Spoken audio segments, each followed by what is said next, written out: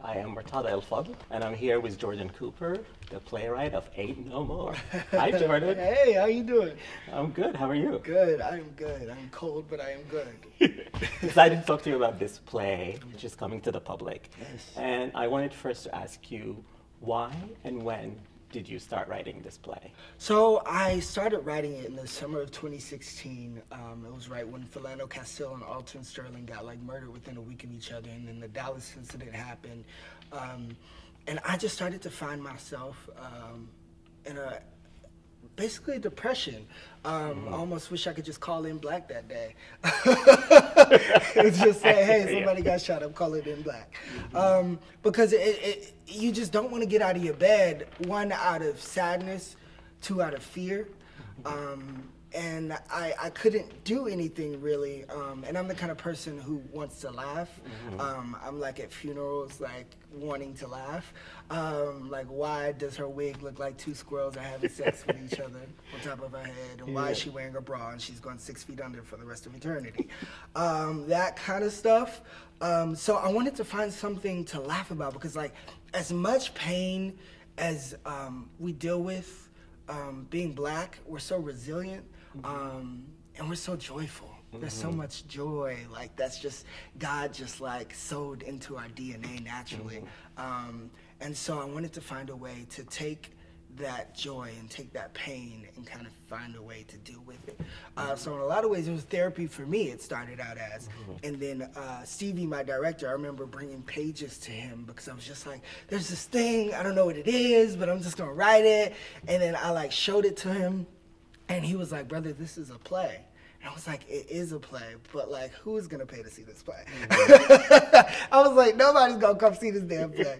But I kept writing it anyways, and I didn't give a damn, I was like, let me just write it anyways. And I just had a good time writing it, and I shed a few tears. I always like to tell people, I feel like I cried and laughed with the same tear, you know what I mean? Yeah. And it felt so, so releasing, to kind of let that out and explore those questions in a way.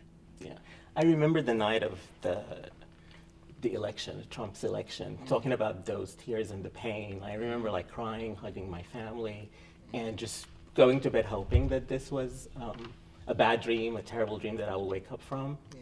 Yeah. And I'm assuming, you started this in 2016, so right before that, that night, what were you feeling? Was it one of the things that helped you in writing the play? I don't remember much about that night, but I'm gonna tell you what I remember. I remember going to the local liquor store and getting a big ass bottle of Barefoot wine and just setting it on my dresser and watching the news. And it was almost like my eyes were slowly closing as darkness just started coming in and coming in and coming in and coming in. And then I went to sleep and I woke up and I was like, I hope that it was a dream. And then I woke up and I started to think, I was like, we've been through way worse. We've been through way worse. Because the difference is that the presidents and the people sitting in the White House or in Congress or in the Senate before, Satan was hiding in the bushes, and now Satan is butt-ass naked running through the streets. So showing their face. Exactly. So it's just out there now. I always like to tell people, white women was so mad when that was so mad. I just love seeing white women mad. I just love it. They just like to shake up the world. Because I was like, white women got to feel what black women been feeling for the past 400 years for one day. You know what I mean? But I just remember I was in the middle of writing the play and figuring out the structure and figuring out characters. And then when he won, originally it was just going to be we going back to Africa, let's get the fuck out of here, right? If I can say that. But then it turned into, no. My great-grandmama's body is on this soil. Her blood has been spilled on this soil. And for me to leave that soil, there's something that belongs to me that I have to fight for. I have to continue to fight.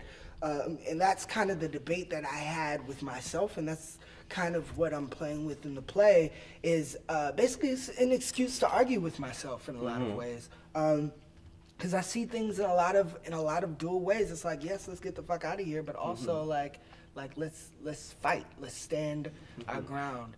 And so that's kind of what I wanted to do with this play, and kind of figure out what is the best option. And hopefully people come check it out and find out for themselves what the best option is. Yeah. So on the flip side of that, if we want to go, 4 years before that, or 8 years before that, the play is sort of described as taking place at a time when we are hurting from the promise of a black president. Yeah. Yeah. And I wanted to ask you, going off that sort of concept of promise, what do you think the promise of America is for people of color? What has it been? What should it be? What has changed? What is the promise of America, or what should be the promise of America? It should be freedom. It should be the ability to be, the ability to live, the ability to be as ratchet as you want, be as joyful as you want, be as loud as you want, and still have this American dream. It's being able to walk outside of your door and not fear not coming back home. My mom used to always tell me, make sure you got on clean underwear. I was like, that's the most morbid thing. Oh my goodness. But I was like, everybody had to have that talk. Everybody had to have that talk.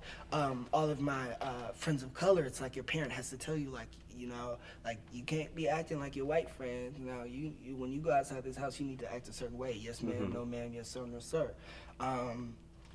And I don't think that's what America should be. I think that's what it was built on, and I think that's what we're feeling the repercussions of, is what it was built on. But that's what the promise of America is right now. But in a lot of ways, America was built by those people who I talk about, whose blood is spilt on the soil. So they're the promise of America. We're the promise of America. Our dream to fight back against what that original promise is the promise, Yeah. And I think it's our duty to make sure that that promise comes true. And we pinky promise to. Do you think it has changed? Do I think it has changed from its original? From its original, yeah. Yes, it has changed. We've grown, we've learned. But there's just still a lot of learning to do. And I'll tell you what the repercussions. Trump is in office because Obama was in the White House. You know what I mean? Yeah. It's all payback for having a black president in a lot of ways. We went too far, Yeah. And I think we just have a long way to go. Every time we look up and the sun is up, we realize that the moon is coming 6 hours later. You know what I mean? Yeah. And that's what happened with him. It's a journey. Because, like, when you think about it, right? Like, slavery ended, and the Civil Rights Act passed, and that wasn't by choice. No. That wasn't by, that's not everybody in America voted, let's give the Negroes their rights. Yeah. No, that was like, you have to give the Negroes their rights. So, what we're witnessing now is a phasing out, but unfortunately that phasing out is raising children. Yeah. And their children are seeing this man in the White House, and they are empowered by this man in the White House. Voldemort. That's a good name for him. All right, he shall not be named. Yeah, so we just gotta fight. That's all we can do. That's all we can do is fight back against that every day. Wake up in the morning, put your gloves on, As an African immigrant, what I loved about your play is that it goes beyond the idea of an American nationality, about being black, beyond an American nationality and encompassing all other identities. Because we know, we know the limitations of a national identity when you're black or brown. Right. Can you talk about that? Exactly. So it's like, it's like we're all brown, we're all black, we're all a target. We're all the target. You know what I mean? I say, like I tell people, we can't change our faces. Right? We can't. We can't. The Klan is coming after our ass. All right. No matter what you eat, no matter what language you speak. All right. So it's like black is so complex. It's not just this one thing that's reserved to a land. It moves like water. It moves like water. It's in constant movement. It looks different, and it acts different, and it speaks different, and it sings different, and it dances different. And so that's what I wanted to kind of celebrate in a way. And that's all in the play. Yeah, celebrate in a way. Hopefully. So hopefully people will come celebrate with us. Yes. Yeah. And talking of celebration, I wanted to ask you, the play is peppered with, a lot of pop culture references and black cultural voices. So can you tell me a little bit about your cultural influences and just, what fun pop culture things you like to consume? Yeah, so I'm a baby of pop culture. I'm a baby of pop culture, and I feel like black people are black pop culture. You know what I mean? Yeah. So it's just really like that in the play is just so me. Whenever I hear it, sometimes I'll hear it back, and I'll be like, "Damn, that's me." You know what I mean? Because it's like everything from James Baldwin to Whitney to Beyonce to like, you know what I mean? Like everything that's kind of in this world, and that's just kind of what I think has influenced what pop culture is now. And I feel like everybody's trying to be that in a way. As far as like what I consume Wendy Williams, I consume The View, I consume, you know what I mean? Like I'm that kind of guy. I'm a 78-year-old white woman in the morning time. Yeah. So you mentioned James Baldwin, and the play sort of mentions Billie Holiday. So I wanted to ask you, those are just two of the many names in the play. So I wanted to ask you, what sort of segments of James Baldwin would you like people to hear in the play, or what will be? Yeah. So it's between me and Stevie. So the thing is, we both have our like very seminal things from those people. So it's always like a thing between the both of us. Most of the time I'll come with what I have on the table. It's already in the script. But it's always so cool to like hear other people's memories of those people, because I have my own, like with James Baldwin on the Dick Cavett show, that clip of him. Oh, yeah. You know what I mean? Have you seen the documentary last year? Yes, I'm Not Your Negro. Yeah. Yes. Yeah. It's he was a master. He was a master. We have so many masters. Yeah. Yeah, so there's this point, there's this character in the play, Miss Bag, and she's basically the carrier of everything black. Of every black event, of every black song, of every black dance, of every black language. She's kind of the carrier of this thing, and all of those people live within her. So like along with them, there's just like hundreds and hundreds of other things that we have fun with in the show. That's really cool. Yeah. I'm really looking forward to it. Thank you. Promise me we'll hear some Whitney, maybe Billie Holiday. Trust me. Trust me. You'll get enough of it. So I want to change gears a little bit. There is so much talk in media, film, journalism, stage about authenticity and representation in storytelling. So where do you see this play fitting into that? This play is what I like to describe as a cookout in a lot of ways. It's not necessarily built for the theater. It's not necessarily built for the institution that we know it to be. It's really, I just wanted to have a good time, and I wanted to have some real fun conversations and complex conversations. And it's just real to me in my heart. I'm not a person who can fabricate anything. So Stevie always talks about my work being chitlins on fine china. You know, it's that kind of thing where everybody's welcome. Not everybody's invited, but if you knock on the door and you come in and you make yourself a plate and you want to sit down and have a conversation, let's talk. Let's have a good time. We might even teach you the Cupid Shuffle.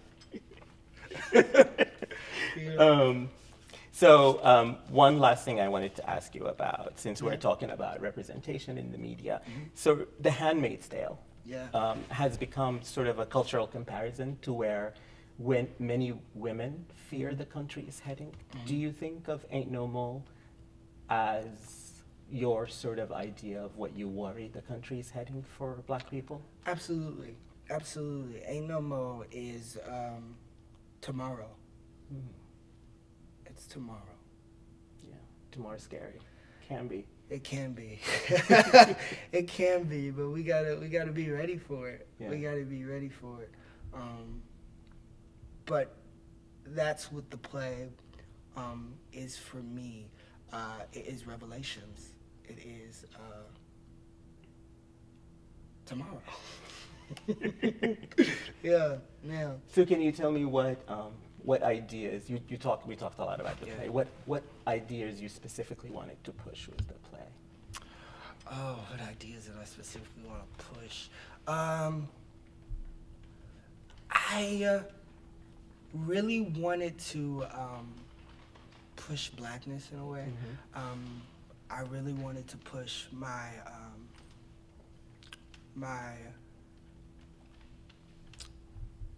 this isn't planned, but I have something that I wrote that I would like to read to you, if that's okay. Yes, I would love it that. kind of explains everything.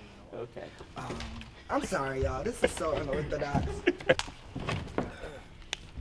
So basically, someone asked me why I write, why I do the work.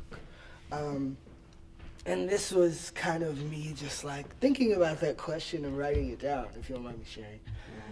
Yes, please. Yes, so I want the person in the back of the line to have their presence and importance felt in the front of the line. I want to shout from the mountaintop that thing that Granny wouldn't let me say. I want the wound inside of me to know that the person who made it is human too. I want my niece to know that too much God lives in her midnight skin not to praise it. I want to never be too financially comfortable that I become comfortable with not saying the uncomfortable. I want my uncomfortable to be my uncomfortable and not one that's just a selling point just to get rich white people in the seats who get off on being uncomfortable. I want to remain a soldier in the army of the Lord. I want to remain a soldier in the army of Blackness. I want to remain a soldier in the army of Nuck If You Buck, Never Too Much, Before I Let Go, Last $2, Wobble, Al Green, Whitney Houston, Anita Baker, Beyonce, and everyone else who's played at the family cookout. I want to remain a soldier to the boy who thought the Lord hated his want to love another boy who thought the Lord hated him. I want to remain a soldier in the army of not giving any kind of fuck. I want to let the theater be the church that it is meant to be. I want to let the theater know that they can shout when they want to shout. I want to let the theater know that Black women make the air we breathe in. I want to let the theater know that white people ain't got to be in everything. I want to let the theater know that it don't always have to look like theater. I want to let the theater know that my great-great-great-great-great uncle who was lynched by the Klan is also in the house tonight to have a good time. I want to let the theater know that it's okay to shake your ass and watch yourself. I want to let the theater know that chitlins can be served on fine china. I want my soul to know me and God still have a lot of work to do. I want my soul to know that it's okay to cry sometimes and that my characters will cry for me when I run out of tears. I want my soul to know that God is also in the struggle. I want my soul to know that it has permission to move to the front of the line. Wow. And that's kind of what Ain't No Mo is for me. And what a perfect way to end this conversation. Thank you so much for talking with me today, Jordan. Having me. Thank you for having me. Thank you. Good to see you. Good to see you too. Come see the show! Definitely. I'll be there. Yes.